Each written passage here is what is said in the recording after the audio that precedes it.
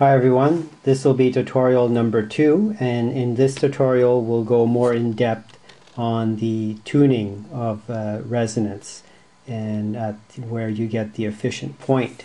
And what you need to do to get to be able to experiment with resonance is you have to get a signal generator. And you can get some used ones on eBay. They're pretty cheap. This one I got for about 25 bucks. And it's good up to 2 megahertz. You won't need anything more than 2 megahertz at this time. And this one can output sine wave, triangle, or square wave. That's what we'll be using, a square wave. And I just attach alligator clips here on the output, and that's good enough. And this is okay as well. You don't need to buy magnetic wire and make coils and stuff like that. This is right off the shelf from Home Depot. It's 100 feet of 18 gauge speaker wire, and it works fine. I just took each lead out of the package and I just taped the whole thing to keep it into a coil, and that's all you need.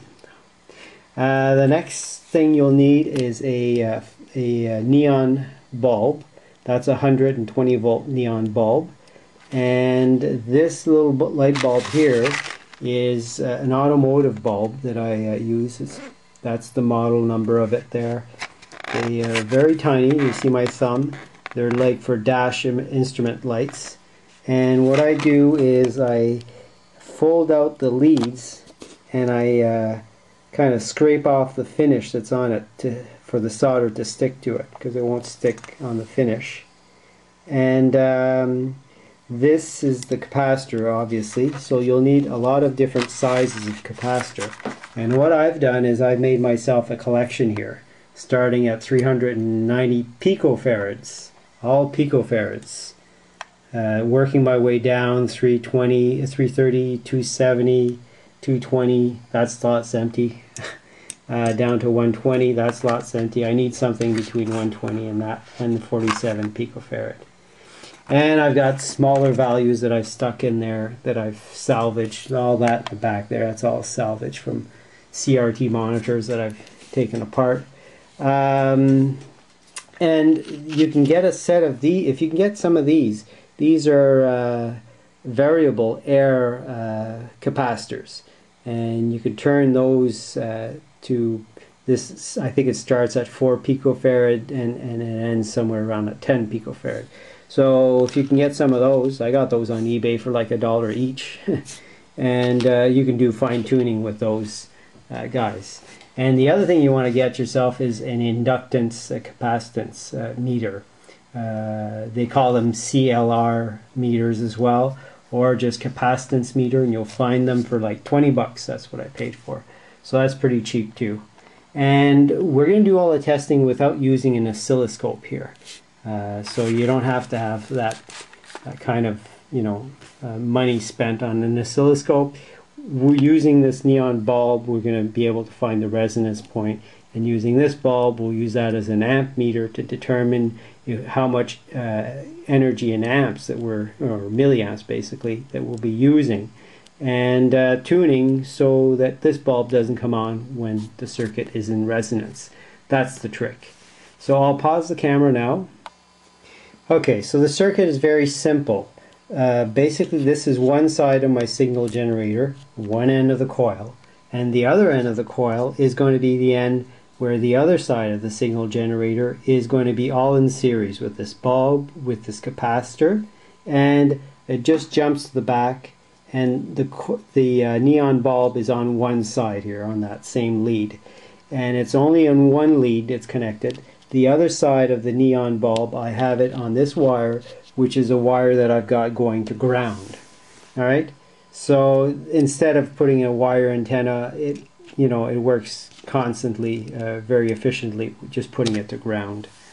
You don't have to have it, like I can have it on a small little wire alligator clip, like not grounded, but it's probably best just to leave it grounded. Alright? Okay, so here we start now. I know 100 feet of wire like this. We're going to be working in the picofarads and we're going to be working in scales of above 100 kHz. We're going to be probably more in the range of 400 kHz. Alright, so just for fun here, I've got it set at 100 kHz, and right there, when that's at 1, it's 100 kHz, and then when it's at 2, it's at 200 kHz. Obviously, that's how it works. And I'll just turn the signal generator, sweep that entire spectrum. Okay, so we've got nothing. The neon bulb's not coming up. Alright, so I bring it back down. I'll jump to the 1 megahertz range. So this has the capability of going all the way to 200 megahertz. 2 megahertz. So I'll start sweeping slowly, and look, right there. There's our hotspot. Alright, and if we look, 0.2 would have been 200 kHz. So we're actually in the 300 kHz range right now, where this is resonating. Okay, but it's resonating with, I took this capacitor here, which is 390 picofarad. Alright, it's resonating, but look what's happening. This bulb is lit. Alright, so that's not what we don't want. That's amps. Alright, so what you do now, okay, is you try a value lower than 390 picofarad. Alright, like this next one, or you can always jump all the way down there too. Alright, so I'll shut this off. I'll change the capacitance. Okay, I changed the capacitance to 270 picofarad there now. And I'll turn on the signal generator and I'll start sweeping again. And there we go. Okay, now we're resonating at a little higher, 350 kilohertz, and the bulb is still lighting here, but you might not see it, but I can see the intensity is less. So we're on the right path. You have to keep going down. Alright? Alright, we're back. I've inserted 120 picofarad now, and I'll sweep the generator again. And there we go. We've got resonance right there.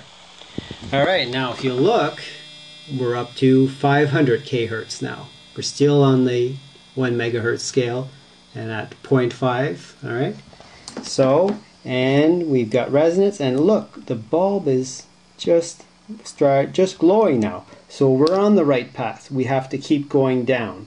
So now one of our smaller ones is 47 picofarad. I'll insert that. That's 120, and we'll come back.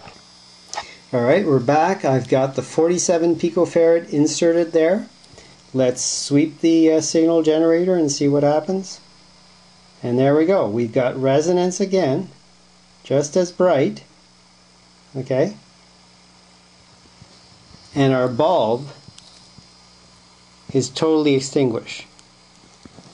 Alright, so we're not pulling in any amps at this state, and yet our coil is very energetic. And our frequency of resonance is 700 kHz. So there you go. This is a basic way for you to tune for resonance and having the less amount of amps being consumed.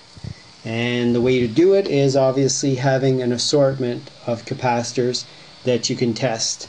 And every time you'll put a capacitor that's lower, your frequency is going to, you have to have a higher and higher frequency. And if you have to go the other way around, well, obviously, if you put a bigger value of capacitor, then you will actually have to go down in frequency. All right, and the size of the coil as well, the more and more wire of coil, you're going to have lower frequencies as well. All right, so I hope this is helpful to those that are interested, and thank you for watching. Bye now.